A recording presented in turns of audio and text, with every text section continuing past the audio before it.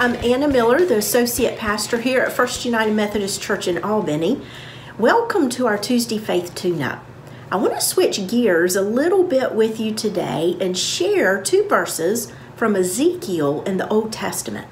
Listen to what the Lord laid on Ezekiel's heart. I'll be reading from chapter 36, 22, and 23. This is what the Lord says.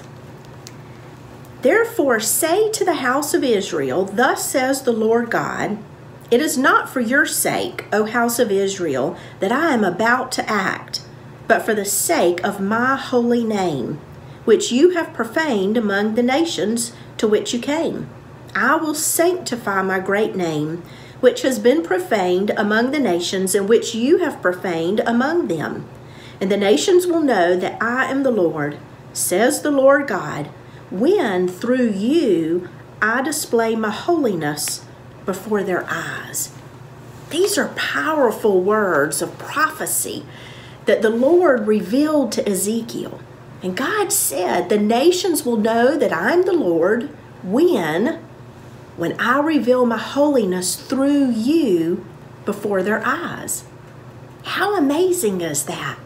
Think about that for just a minute. God is going to reveal His holiness through us before the very eyes of others. Last week I mentioned that we live in a very chaotic world, and even though we can't control the world, we can only control what we can do with God's help. And we might ask, what is God's plan for this chaotic world? How is God going to sanctify His great name when the nations have profaned His name, when we have profaned His name? How is it possible that God is going to display His holiness before everyone's eyes through us, His church? What is the plan? You know, I'm always asking, what is the plan? Saturday morning, I don't care what the plan is. I just need to know what the plan is. So I'll ask Keith, hey, what's the plan for today? What are we doing for today? I don't care what we do. I just need to know what we're going to do. Well, you see, we are the plan. God's church is the plan through which He is going to reveal Himself to the nations. We are, as the church, the light of Christ, and we are to share about the hope that we have in Jesus.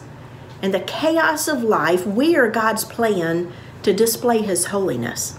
And the Lord says to Ezekiel, even in the Old Testament, He's talking about Israel.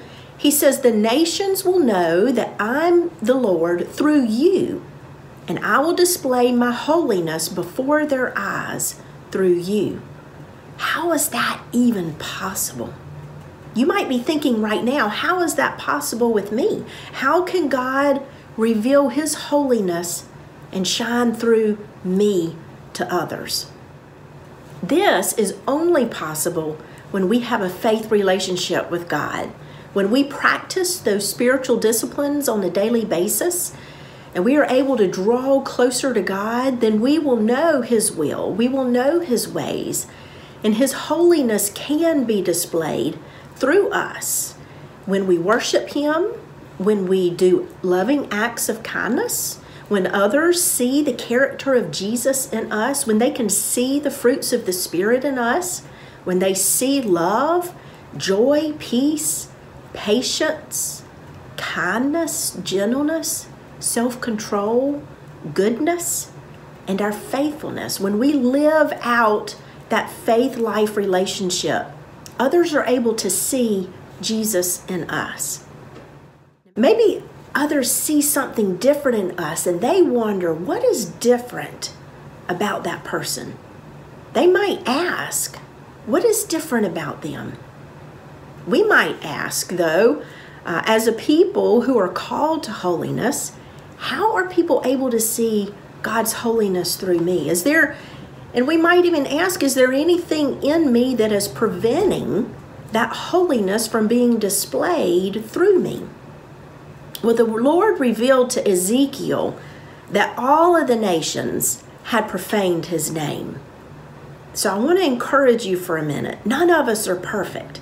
He says even we have profaned God's name. We have violated his name. We have desecrated his name. We are only human. We don't always get it right. Yet, despite our deficiencies, God still desires to display his holiness in and through us because we are the plan. The church is still the plan through which God is going to do that. The Lord said, for my sake, I will sanctify my great name. And it is through us that he's going to do this. I believe in the depths of our hearts that we really want to glorify God. I know I do. We deeply desire to display his holiness. But the enemy is ever present, especially when we're doing the Lord's work. He is always sowing weeds, if you will, in our life and the world around us to keep us off track. And I'll share more about weeds next week. But for today, we are called to glorify God, to allow his holiness to shine through us. So how can we do that? I want to close with the beginning in mind, if you will. I think it starts with what the psalmist says in Psalm 139, 23 and 24. Now, I hope you'll read all of Psalm 139 this week. It is a beautiful chapter written by King David, a man after God's own heart.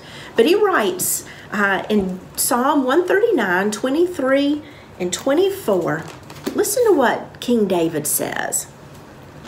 He says, search me, O God, and know my heart.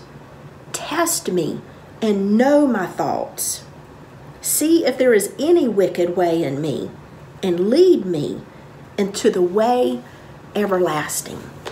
You see, it starts with what is in our heart and what is in our mind.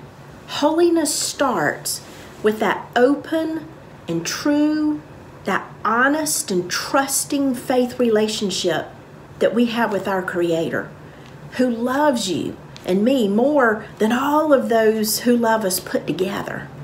Spend some time in prayer today, and as King David says, ask God to reveal anything in your life that is profane or wicked, anything that is preventing God's holiness from shining through you. We all have something, me included. We're all sinners. We're all children of God, just trying to share the Word of God. Whatever he reveals to you, confess it, repent it, own it, if you will. And then together in relationship with the help of the Holy Spirit, he will enable you to continue on in this way everlasting, and God will be able to display his holiness through you. I can't wait to see it, and I know others are going to see it too. I hope you have a good week, and I'll see you next time.